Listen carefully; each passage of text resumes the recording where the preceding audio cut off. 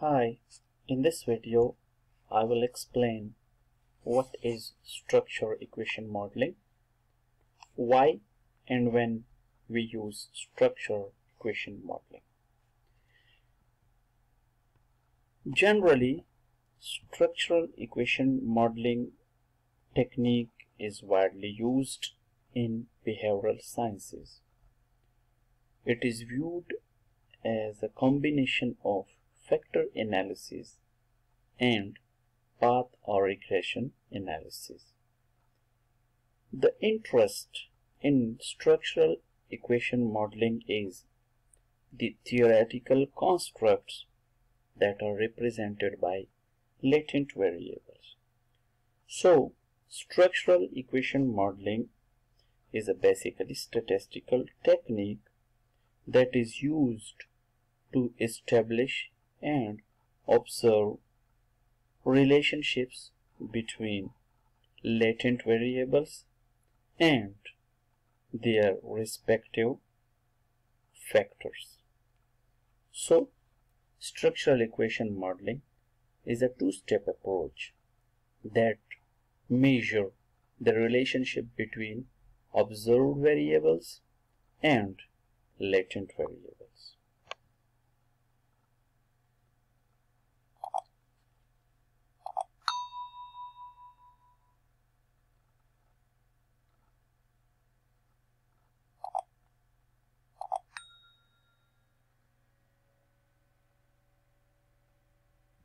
So, now we want to discuss when and why we use structural equation modeling.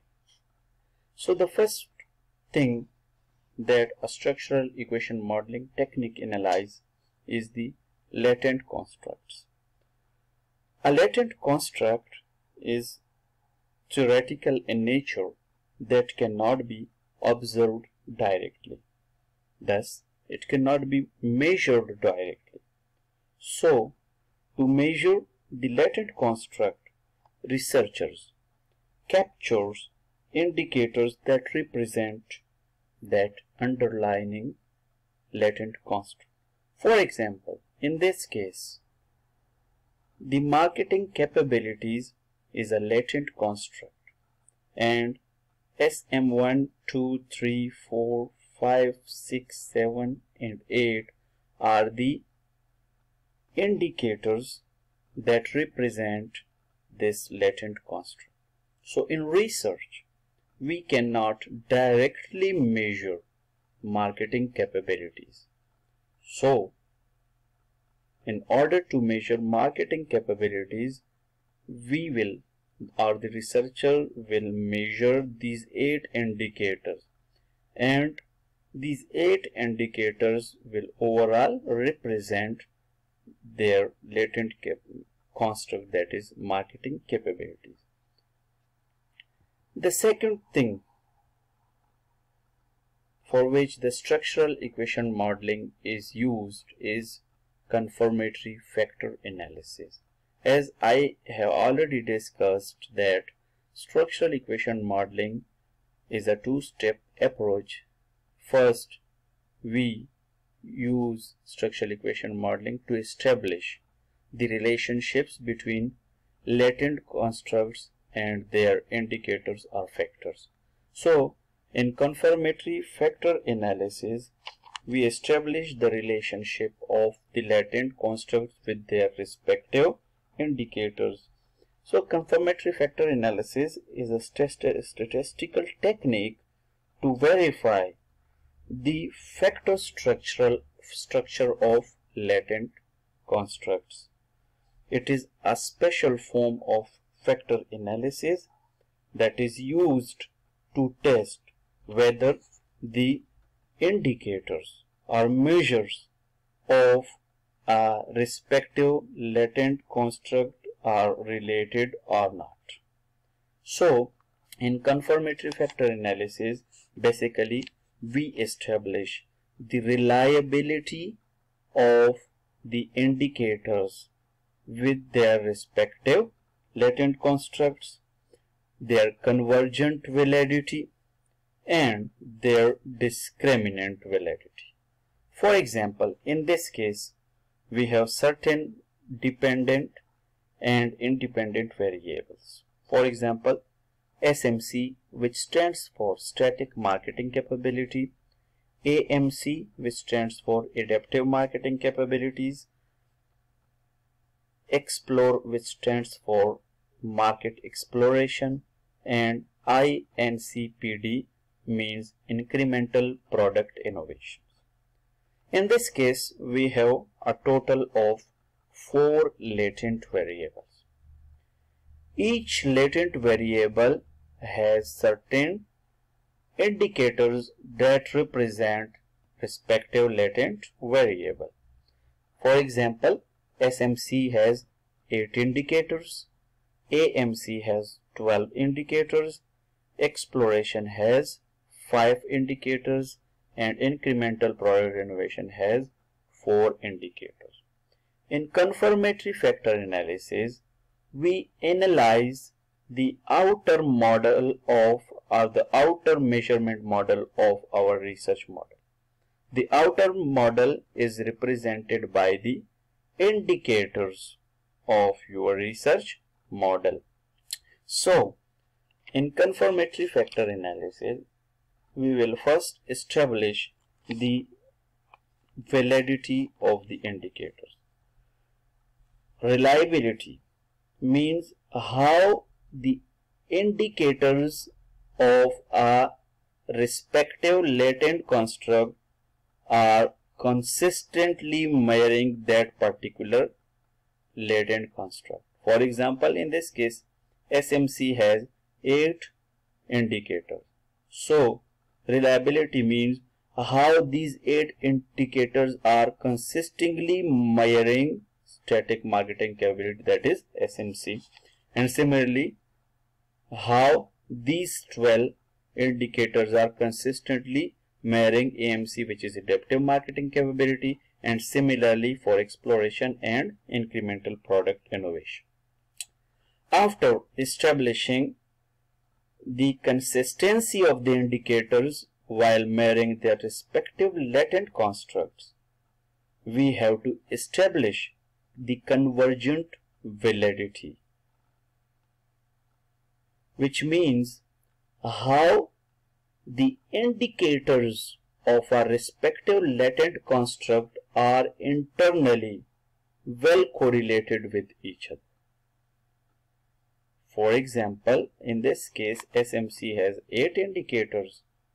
These all indicators should be very highly correlated with each other because all the 8 indicators are measuring the similar phenomena, that is static marketing capability. Similarly, the 12 indicators of AMC should be highly correlated with each other because all the 12 indicators are measuring similar phenomena, that is adaptive marketing capability, and similarly for exploration and incremental product innovation. After establishing the convergent validity, now we have to establish the discriminant validity of our constructs. Discriminant validity represents how the indicators of a latent construct of one variable are correlated with the indicators of another latent construct. For example, in this case, how the indicators of SMC are correlated with AMC. As SMC is completely a different phenomena from AMC, so the indicators of SMC must not be highly correlated with AMC. So, if the indicators of a latent construct is not highly correlated with the indicators of another latent construct, it means there is a good discriminant validity between these two constructs or the indicators of these constructs. So first step in structural equation modeling was to measure the outer model of your research model. So in this step, confirmatory factor analysis, we establish reliability, convergent validity, and discriminant validity. After analyzing the outer model, now we have to analyze the inner model, which is the causal relationships between the variables. Basically, these are represented by the inner model, these arrowheads. AMC2 exploration, SMC2 exploration, AMC2 exploration, and exploration to incremental product innovation. So these are basically the hypotheses that we want to test in our research model. So inner model is represented by the relationships between the latent variables. So for establishing the relationships between the latent variables, we also use structural equation modeling. We can also use other softwares or other techniques to measure the relationships between latent variables, but structural equation modeling simultaneously tests all the proposed relationships between latent constructs. Third, structural equation modeling technique enables you to simultaneously measure the proposed relationships between latent variables in case when you have more than one dependent variables. In other analysis, in other techniques that measure the relationships between latent constructs, you cannot simultaneously measure the relationships of independent variables with more than one dependent variable. But in structural equation modeling technique, you can simultaneously measure the relationship of number of independent variables with a number of dependent variables. Fourth, structural equation modeling is widely used for testing the mediating relationships of variables. For example, in this case, static marketing capability is directly connected with incremental product innovation and also indirectly connected with incremental product innovation through exploration. So, in structural equation modeling technique, you can simultaneously measure the indirect and direct relationship of independent variables with mediators and dependent variables. The fifth one is you can also measure the moderating effect of a variable on the relationship of dependent and independent variables simultaneously by using structural equation modeling technique. In case of simple regression analysis, you cannot establish the moderating and direct relationships of the variables in one step, but in structural equation modeling, you can simultaneously measure the relationship of dependent variable with independent variable by including the moderating variable effect. So structural equation modeling technique is basically used to measure the factors of the latent constructs, how well they are mirroring those constructs, how well the factors or the indicators are internally correlated and mirroring that particular construct, how well they are discriminant from the other constructs, that is CFA. And after that, in the next step, you measure the proposed relationships between the latent variables simultaneously when you have more than one dependent variable. You can also use it for a single dependent variable, but simultaneously measuring the relationship of different latent variables by having mediators, moderators, and more than one dependent variable. Structural equation modeling technique is the best approach that can be used in those situations. Thank you very much.